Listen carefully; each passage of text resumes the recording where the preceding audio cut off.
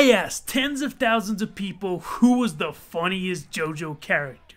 Here are the results. Starting off with part 1, oh my god, there's no way Speedwagon is winning this category. If Speedwagon wins the funniest character of all time, I'm not doing any more of these polls. Oh, hold it. May have spoke too soon. I think we got a contender here. Joseph from Battle Tendency. And what do you know? The GOAT himself as well in Stardust Crusaders. Bro aged like fine wine. Oijusuke! We got Okuyasu from part 4, a classic. We got Doppio for Golden Wind. I'd like to believe this is because of the frog phone and not for him choking on his own blood, but hey, could be either. Foo Fighters for Stone Ocean with the censored line from the manga. If you know, you know. You're part of the cool kids or not. Gyro overwhelmingly for part 7. That's pretty impressive. I'm 99% sure it's because of Pizza Mozzarella. Pizza Mozzarella. And another landslide, part 8 Josuke from JoJo.